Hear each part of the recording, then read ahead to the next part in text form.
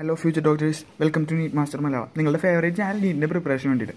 അപ്പോൾ ഇന്ന് നമ്മൾ പറഞ്ഞിട്ടുണ്ടായിരുന്നു ഡെയിലി ഡോസ് ചെയ്യും എന്നുള്ളത്. ഇന്ന് മുതൽ എല്ലാ ദിവസവും നമ്മൾ ഡെയിലി ഡോസ് ചെയ്യും. അതായത് നീറ്റിന് ആവശ്യമുള്ള കുറച്ച് ടോപ്പിക്സ് നമ്മൾ കവർ ചെയ്യും, കുറച്ച് ഇമ്പോർട്ടൻ്റ് ആയിട്ടുള്ള ടോപ്പിക്സ്. അതായത് നമ്മൾ ഇന്നത്തെ ഡെയിലി ഡോസ് 1 ആണ് ഇന്ന് നമ്മൾ ചെയ്യുന്നത്. പ്രിൻസിപ്പിൾസ് ഓഫ് ഇൻഹെറിറ്റൻസ് എന്ന് പറഞ്ഞ പാഠത്തിലത്തെ principles of inheritance and variance എന്ന് പറഞ്ഞ പാഠത്തിലത്തെ കുറച്ച് സയൻറ്റിസ്റ്റുകളെയാണ്. ആ സയൻറ്റിസ്റ്റുകളെ കുറിച്ചാണ് നമ്മൾ പറയുന്നത്. ആദ്യത്തെ റെജിനാൾഡ് സി പുന്നെറ്റ്. നിങ്ങൾക്കറിയാം, പുന്നെറ്റ് സ്ക്വയർ നമ്മുടെ ബ്രിട്ടീഷ് ജെനറ്റിസിസ്റ്റാണ് അദ്ദേഹം. Reginald C പുന്നെറ്റ് British ജെനറ്റിസിസ്റ്റാണ്. അതായത് ചില വർഷങ്ങളിൽ നമ്മളെ രാജ്യം, ഇവരുടെ രാജ്യമൊക്കെ ചോദിച്ചിരുന്നു, സയൻറ്റിസ്റ്റുകളുടെ രാജ്യം ചോദിച്ചിരുന്നു, അവരാരാന്നൊക്കെ ചോദിച്ചിരുന്നു, മാച്ച് ദ ഫോളോയിങ് ഒക്കെ ആയിട്ട്. അപ്പോൾ നിങ്ങൾക്ക് കൺഫ്യൂഷൻ വരാതിരിക്കാണ് ബ്രിട്ടീഷ് ജെനറ്റിസ്റ്റാണ് റെജിനാൾഡ് സി പുന്നെറ്റ്. പിന്നെ വരുന്നത് ഇൻകംപ്ലീറ്റ് ഡോമിനൻസ് ആണ്. ഇൻകംപ്ലീറ്റ് ഡോമിനൻസ് നടത്തുന്നത് ആദ്യമായിട്ട് കണ്ടുപിടിച്ചത് കാൾ കോറൻസ് ആണ്. കാൾ കോറൻസ് നിങ്ങൾ മുമ്പ് എവിടെയോ കേട്ടിട്ടുണ്ട്. അതായത് 1900 ഡിവറിസ് കോറൻസ് വോൺ ട്രഷ്മാർക്ക് കൂടിയാണ് മെൻഡലിൻ്റെ തിയറി ഓഫ് ഇൻഹെറിറ്റൻസ് റീഡിസ്കവർ ചെയ്തത്. അതായത് ഇൻകംപ്ലീറ്റ് ഡോമിനൻസ് കണ്ടുപിടിച്ചത് കാൾ കോറൻസ് ആണ്. എവിടെയാണ് കണ്ടുപിടിച്ചത്? Mirabilis ജലാപ്പയിലാണ് call Correns കണ്ടുപിടിച്ചിട്ടുള്ളത്. മിറാബിലിസ് ജലാപ്പയുടെ ഒരു എയിംസ് ക്വസ്റ്റ്യൻ നമ്മൾ ഏറ്റവും വലുത് ചെറുതെന്ന് പറഞ്ഞ വീഡിയോയിൽ ഡിസ്കസ് ചെയ്തിട്ടുണ്ടായിരുന്നു. ഇപ്പോൾ 1900 ഡിവറീസ് കോറൻസ് വോൺ ട്രഷ്മാർക്ക് അവർ 3 പേരും കൂടിയാണ് മെൻഡലിൻ്റെ തിയറി ഓഫ് ഇൻഹെറിറ്റൻസ് റീഡിസ്കവറി ചെയ്തത്. ആ ടൈമിൽ തന്നെയാണ് സെൽ ഡിവിഷൻ അവർ നന്നായിട്ട് ഒബ്സർവ് ചെയ്തിരുന്നത്. അന്ന് സയൻറ്റിസ്റ്റുകൾ സെൽ ഡിവിഷൻ നന്നായിട്ട് ഒബ്സർവ് ചെയ്തു. എന്നിട്ട് ഡിസ്കവറി ഓഫ് ക്രോമസോംസ് ഡിസ്കവർ ചെയ്തു. അപ്പോൾ ഇത് രണ്ടും കൂടെ ഒരുമിച്ച് കൂട്ടിയിട്ട് വാൾട്ടർ സട്ടണും തിയഡോർ ബോവറിയും ഇവർ രണ്ടുപേരും കൂടെ മിയോസിസ് പഠിച്ചു. അതായത് മിയോസിസ് പഠിച്ചവർക്ക് മനസ്സിലായി behaviour of chromosomes parallel to behaviour of genes ആണെന്ന് മനസ്സിലായി ഡ്യൂറിങ് സെൽ ഡിവിഷൻ. അപ്പോൾ അതാണ് ക്രോമസോമൽ തിയറി ഓഫ് ഇൻഹെറിറ്റൻസ്. അതായത് വാൾട്ടർ സട്ടനാണ് ഈ രണ്ട് ഐഡിയയും കൂടെ, അതായത് ക്രോമസോം സെഗ്രിഗേഷൻ്റെയും മെൻഡലിൻ്റെ ഐഡിയയും, ക്രോമസോം എങ്ങനെ വേർപെട്ട് പോകുന്നു ഈ സെൽ ഡിവിഷൻ്റെ ഉള്ളിരുന്നു, മെൻഡലിൻ്റെ ഫാക്ടേഴ്സ് എങ്ങനെ ചെയ്യുന്നു എന്നുള്ളതും രണ്ടും ഒരുപോലെയാണെന്ന് രണ്ടും കൂടെ പഠിച്ചിട്ട് വാൾട്ടർ സട്ടനാണ് പറഞ്ഞത് ക്രോമസോമൽ തിയറി ഓഫ് ഇൻഹെറിറ്റൻസ്. നിങ്ങൾക്കിപ്പോൾ 2 ഓപ്ഷൻ വരികയാണെന്ന് വയ്ക്കാം. വാൾട്ടർ സട്ടൻ പിന്നെ തിയഡോർ ബോവറി രണ്ടുപേരും കൂടെ നിങ്ങൾക്ക് ഓപ്ഷനിൽ പണി തരാണെന്നുണ്ടെങ്കിൽ നിങ്ങൾ വാൾട്ടർ സട്ടനാണ് എപ്പോഴും സെലക്ട് ചെയ്യേണ്ടത്.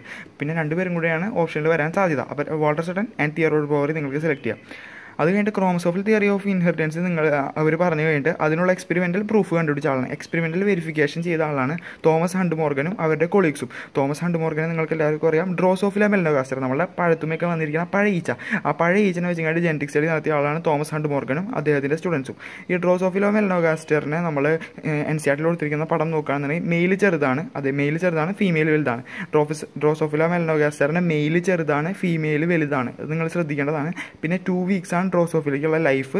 ഡ്രോസോഫിലയുടെയും മനുഷ്യന്മാരുടെയും സെക്സ് ഡിറ്റർമിനേഷൻ ഏകദേശം ഒരുപോലെയാണ്. XY XX അങ്ങനത്തെ സെക്സ് ഡിറ്റർമിനേഷനാണ്. പിന്നെ ലിങ്കേജ് ആൻഡ് റീകോമ്പിനൻ്റ് എന്നുള്ള വാക്കും കോയിൻ ചെയ്തത് തോമസ് ഹണ്ട് മോർഗനാണ്. അതായത് അസോസിയേഷൻ വിത്ത് ക്രോമസോം ജീൻസ് ഉണ്ടെങ്കിൽ ലിങ്കേജ് ആണ്, റീകോമ്പിനൻറ്റിൻ്റെ ആണെങ്കിൽ അസോസിയേഷൻ ഇല്ലാതെ ക്രോസിംഗ് ഓവർ നടക്കും എന്നുള്ളതാണ്. ജീൻസ് ഓൺ X ക്രോമസോമാണ് അദ്ദേഹം ആദ്യമായിട്ട് ഇത് പറഞ്ഞത്. അപ്പോൾ നമ്മൾ ഡ്രോസോഫിലയുടെ ക്രോമസോമുകളിലുള്ള ലിങ്കേജിൻ്റെയും റീകോമ്പിനൻസിൻ്റെ ഇത് നോക്കുകയാണെങ്കിൽ വൈറ്റ് ആൻഡ് യെല്ലോ 1.3% ആണ് റീകോമ്പിനൻ്റ് ഉള്ളത്. അതായത് റീകോമ്പിനൻസ് വളരെ കുറവാണ്. അതായത് ലിങ്കേജ് അപ്പോൾ 98.7 ഉണ്ട്. 98.7 ഉണ്ട്. അതായത് റീകോമ്പിനൻ്റ് എത്രത്തോളം കുറയുന്നു ലിങ്കേജ് എത്രത്തോളം കൂടും. അതായത് അത്രയും അറ്റാച്ച്മെൻ്റ് ആയിരിക്കും, ഒരിക്കലും വിട്ടുപോയില്ല. പക്ഷേ വൈറ്റ് ആൻഡ് മിനിയേച്ചർ വിങ് വരുന്നത് 37.2% റീകോമ്പിനൻ്റ് ആണ്. അതായത് അതിൽ ക്രോസിംഗ് ഓവർ നടക്കാനുള്ള സാധ്യത കൂടുതലാണ്, ലിങ്കേജ് കുറയാനുള്ള സാധ്യത കൂടുതലാണ്. ലിങ്കേജ് മുമ്പത്തേലും കുറയാനാണ് സാധ്യത കൂടുതൽ. അപ്പോൾ ആൽഫ്രഡ് സ്റ്റർട്ടീവൻ്റ്, നമ്മളുടെ ഹണ്ട് മോർഗൻ്റെ ഒരു ആളായിരുന്നു ആൽഫ്രഡ് സ്റ്റർട്ടീവൻ്റ് ആണ് ഫ്രീക്വൻസി ഓഫ് റീകോമ്പിനേഷൻ. ഈ റീകോമ്പിനേഷൻ്റെ ഫ്രീക്വൻസി വെച്ചിട്ട് എന്ത് കണ്ടുപിടിച്ചത്? ജീൻ മാപ്പിംഗ് എന്നുള്ള കാര്യം ആൾ ശരിയാക്കിയത്. ആളതിന് മോർഗനോടുള്ള ആദരസൂചകമായിട്ട് സെൻറ്റി മോർഗൻ എന്നാണ് അദ്ദേഹത്തെ അതിൻ്റെ ഒരു യൂണിറ്റിന് പേരിട്ടത്. അതായത് 1% ക്രോസിംഗ് ഓവർ നടക്കുകയാണെങ്കിൽ, അതായത് recombination നടക്കുകയാണെന്നുണ്ടെങ്കിൽ 1% crossing over നടക്കുകയാണെന്നുണ്ടെങ്കിൽ 1 senti Morgan ആണ് അവർ തമ്മിലുള്ള ഡിസ്റ്റൻസ്. അങ്ങനെയാണ് ആൽഫ്രഡ് സ്റ്റർട്ടീവൻ്റ് പറഞ്ഞത്. അങ്ങനെ ഈ ജീൻ മാപ്പിംഗ് എന്ന് പറയുന്നത്, അതായത് സെൻറ്റി മോർഗനുള്ള ജീൻ മാപ്പിംഗ് എന്ന് പറയുന്നത് ഇപ്പോഴും ഹോൾ ജീനോം സീക്വൻസിൻ്റെ വളരെ ഇമ്പോർട്ടൻ്റ് ആയിട്ടുള്ള സ്റ്റാർട്ടിംഗ് പോയിൻ്റാണ് ജീൻ മാപ്പിംഗ്, ഹോൾ ജീനോം സീക്വൻസിങ്ങിൻ്റെ.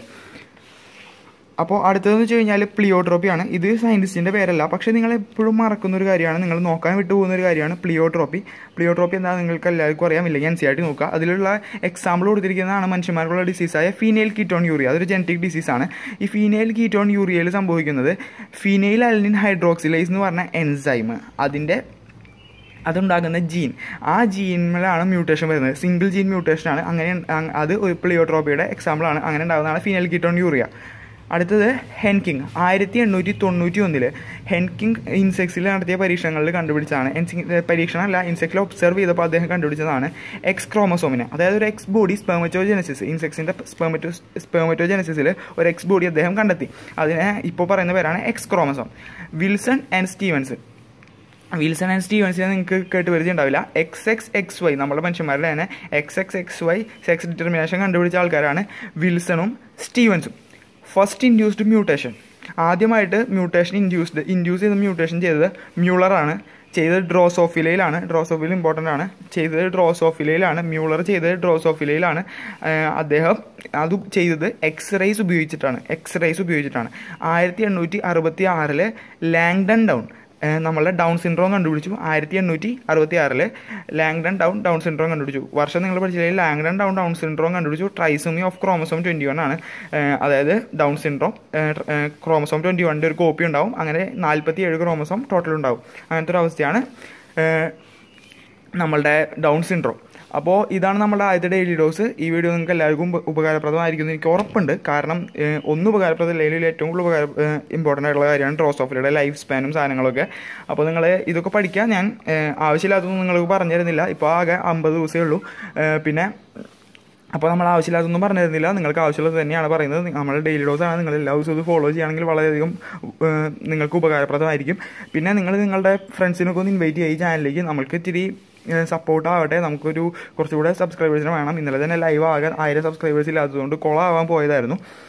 പക്ഷേ നമ്മൾ കഷ്ടപ്പെട്ട് പിടിച്ചെങ്കിലും അത് വലിയ എഫക്റ്റീവ് ആയില്ല. എന്തായാലും നിങ്ങൾ ഈ വീഡിയോ ലൈക്ക് ചെയ്യുക. നിങ്ങൾ ഈ ചാനൽ ഇഷ്ടപ്പെട്ട് സബ്സ്ക്രൈബ് ചെയ്യുക. പിന്നെ ബെല്ലൈക്കൺ അമർത്തി കഴിഞ്ഞാൽ നമ്മൾ പുതിയ നീറ്റ് അപ്ഡേറ്റ്സ് നിങ്ങൾക്ക് ആദ്യം തന്നെ ലഭിക്കും. പുതിയ കാര്യങ്ങളൊക്കെ നിങ്ങൾക്ക് ആദ്യം തന്നെ ലഭിക്കുന്നതാണ്. നിങ്ങൾ എന്തായാലും നമ്മളെ ടെലഗ്രാമിലും ജോയിൻ ചെയ്യുക. നീറ്റ് മലയാളം എന്നാണ് ടെലഗ്രാമിൻ്റെ പേര്. അപ്പോൾ നിങ്ങളെല്ലാവരും ഫ്രണ്ട്സിനൊക്കെ ഇത് ഷെയർ ചെയ്ത് കൊടുക്കുക. എല്ലാവരും ഫ്യൂച്ചർ ഡോക്ടേഴ്സ് ആവട്ടെ. എല്ലാവരും ഡോക്ടേഴ്സ് ആവട്ടെ. നല്ല ഡോക്ടേഴ്സ് ആവട്ടെ. നിങ്ങളെല്ലാവരും നന്നായിട്ട് പഠിക്കുക. കഷ്ടപ്പെട്ട് പഠിച്ചാൽ മാത്രമേ നമുക്ക് നമ്മുടെ വൈറ്റ് കോട്ട് ഏൺ ചെയ്യാൻ പറ്റുള്ളൂ. നമുക്ക് നമ്മുടെ സ്റ്റെത്തസ്കോപ്പ് ഒരു ആഭരണം പോലെ അണിയാൻ പറ്റുള്ളൂ. അപ്പോൾ എല്ലാവരും പോയിരുന്ന് പഠിക്കുക. നമുക്ക് ഇപ്രാവശ്യം നീറ്റ് ക്രാക്ക് ചെയ്തിരിക്കണം. Okay, let's crack NEET UG. അപ്പോൾ ദിസ് ഈസ് നീറ്റ് മാസ്റ്റർ.